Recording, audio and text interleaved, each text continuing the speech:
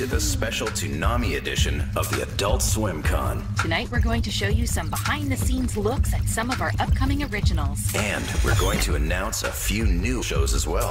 You can also see the longer version of some of these interviews on AdultSwimCon.com. But for now, let's start the night with Super, and stay tuned for more goodies. Enjoy!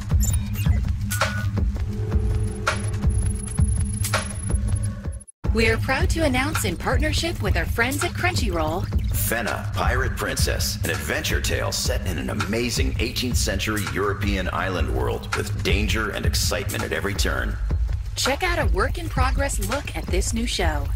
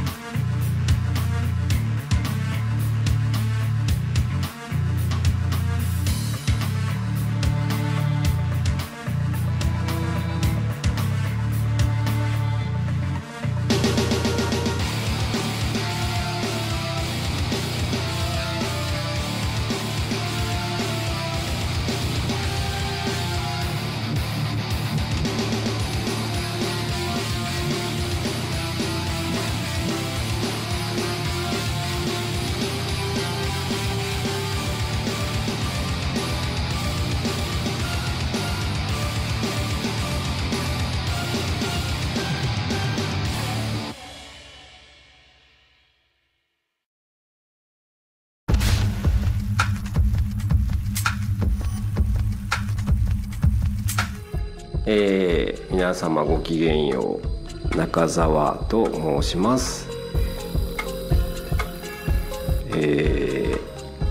監督とかあれとかいろいろやっています。担当してます。はい。詳しく覚えてないのですけれど、多分1年半くらいじゃないかなと思います。18世紀のヨーロッパを舞台にしたファンタジー冒険活劇みたいなイメージで作業しております。ものすごいありまして、古くはピーターパン、あとはピノキオのクジラのお腹の中とか、なんかそういうものに妙な憧れをずっと抱いていった子供でした。なるべく徹底して自宅作業を続けておりましたが、なるべく動き出している作業を止めたくなかったので、セカンドディレクターの高橋、サードディレクターの藤井となるべく綿密に連絡を取り合いつつ、物語とかストーリーの構成を分かりやすく深くなるように話し合ったりしながら作業はずっと続けていました。少年漫画と少女漫画の中間くらいなものができたらいいなと思っていたので、アクションを入れて、あとは心底苦手な恋愛要素も頑張って入れて、なんかワクワクしながら見てもらえるものになったらいいなと思って作業しております。一刻も早く皆様に見てもらえるように一生懸命頑張って作業しておりますので、もうちょっと待っててください。よろしくお願いします。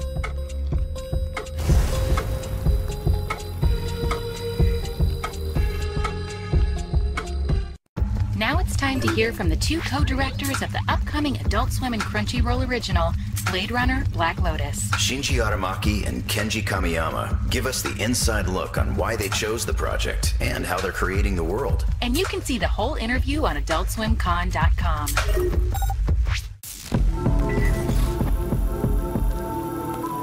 ランナーブラックロータスの、監督を神山さんと、共同監督でやっております荒牧真司です。よろしくお願いします。はい、同じくブラックロータスの監督を務めます神山健二です。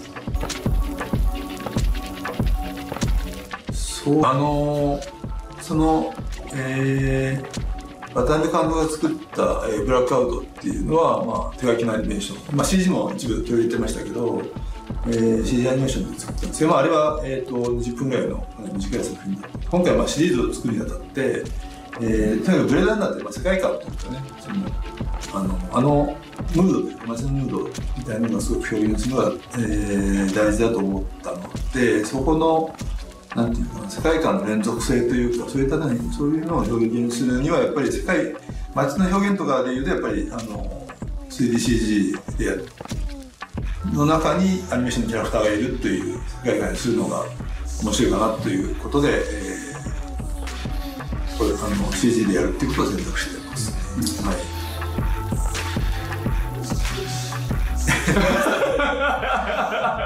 どちらがレプリカントですか？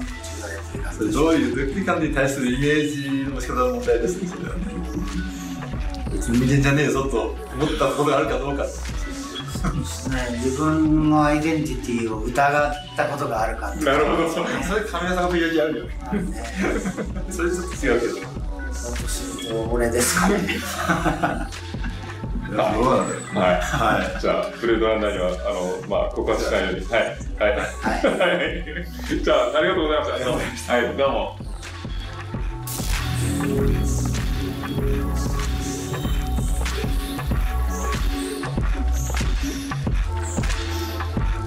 You better ready your mind, body, and spirit for this next piece. It's a look at our upcoming 4-part original anime adaptation of Junji Ito's Uzumaki. And it's all set to the music of the amazing Colin Stetson. I'm excited for all of the originals coming up, but I'm really excited about Uzumaki.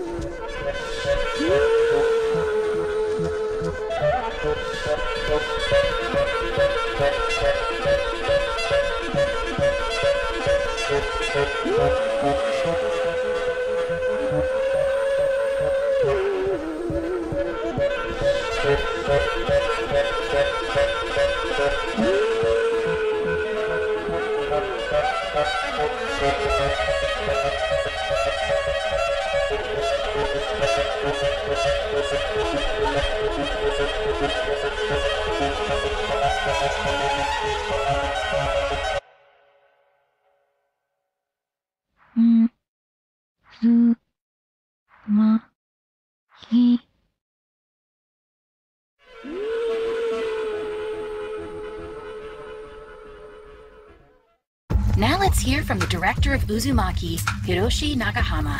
He's going to take us through the process of adapting the manga, as well as some of the challenges of making the show in black and white. And you can see the full interview on AdultSwimCon.com, along with all of the other pieces we've shown tonight. はい、長浜博と申します。今回伊藤潤二先生原作の渦巻きというアニメーション作品の監督をやらせていただくことになりました。よろしくお願いします。この渦巻き、この伊藤潤二先生のこの原作ですけれども、ただのホラー漫画というよりはもっともっとこう深いテーマを描いているような、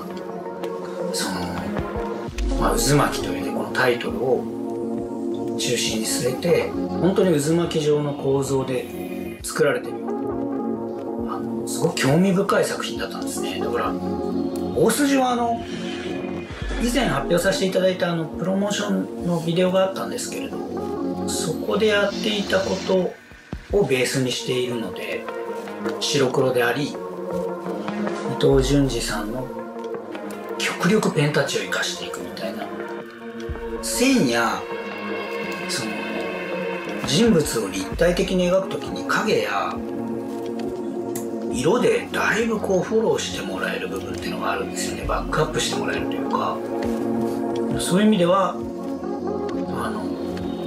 本当になんか最低限の装備だけで戦いに挑むみたいな感じですかね。だからものの方がすごくその伊藤先生のこの原作の漫画の良さというか、そういうものをやっぱり最大限活かせる技法だなと思って楽しんでやらせていただいてる感じです。スタッフ全員でとにかくその伊藤潤二さんの原作の渦巻きを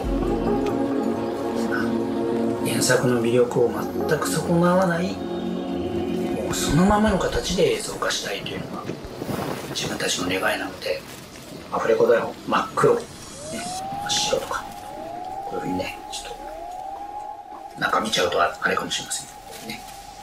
こんなふうになってます。こうやって作ってますので、ありがとうございました。見てください。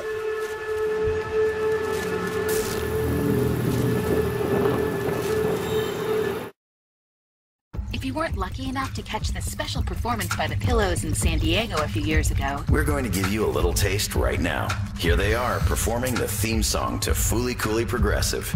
And you can see the whole song at AdultSwimCon.com. Let's rock.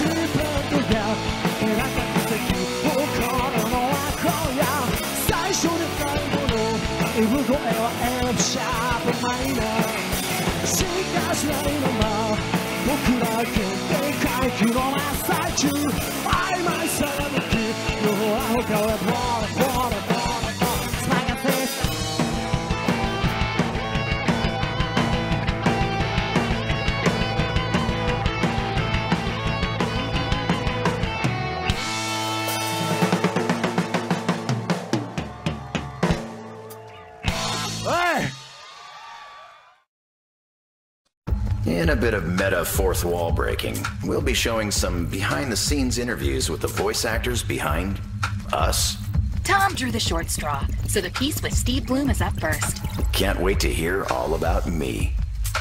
When we called you and said, so we got this show and it's a robot and you're hosting and you're going to talk about all this anime. You're going to do these game reviews. Like, what were you thinking about that role when it came in, and how does it feel now having played it for so long? Well, first of all, I thought you had the wrong number because I thought I was woefully unqualified for that job. I had never done anything like that as a host for something. I felt like I was faking it through everything I was doing at the time anyway. And I thought, oh my God, really, guys? Really? But I think you offered me beer. I think that was the first thing. I think we had a beer somewhere. It was at some convention, I think. Yeah. Anime Expo or... Oh, yeah. I think it was Anime Expo. Yeah. And so we met for the first time, and I thought, well, hell yeah, I'd want to do that, but I'm terrified, and I don't know if I don't know if I'm qualified to do this. That was my first thought. But, you know, anime was my home. I loved the whole pitch. I loved the whole idea of what you guys are doing. And I was really just terrified that I'd screw it up. Honestly, that was my first thing. As I was really afraid that I'd screw it up.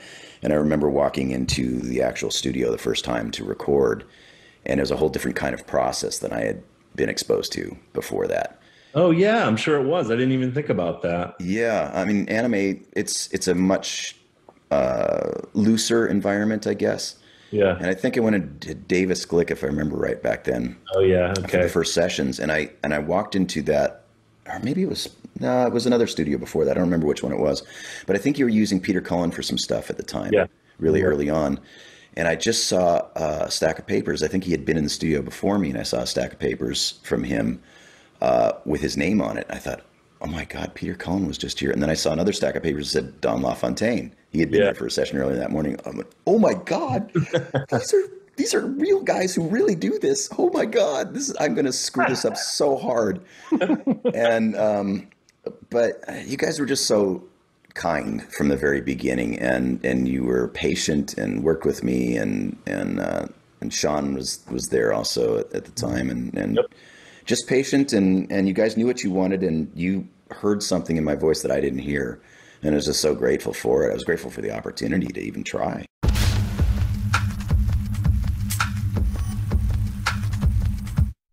And now it's my turn.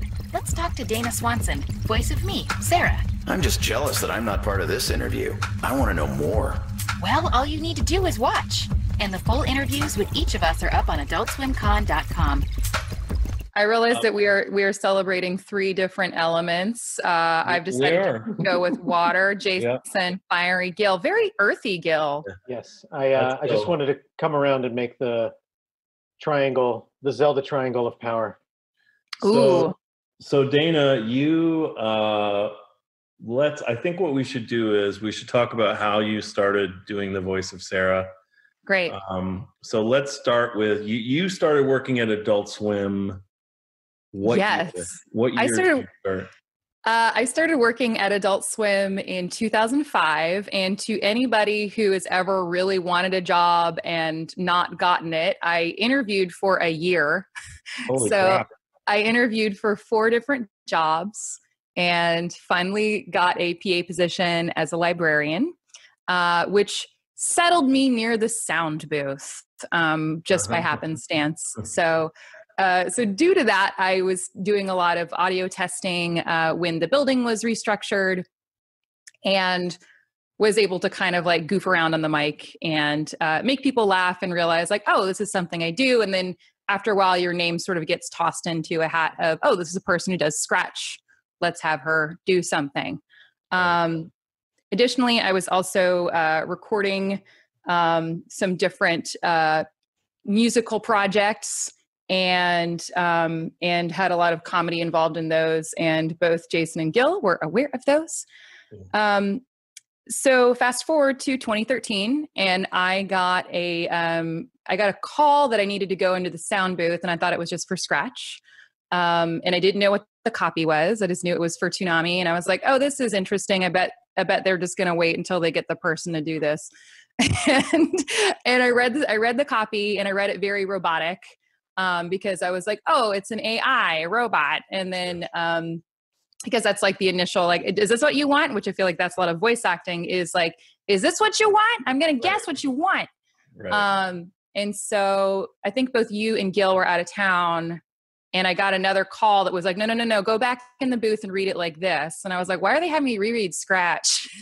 and I read it. I read it more as myself, and like we sort of found this voice that was like very breathy and like and kind of like similar to another voice that I had been doing. And I remember doing it a couple times and then hearing like, great, you're going to be on air on Saturday. And I was like, wait, what are you talking about?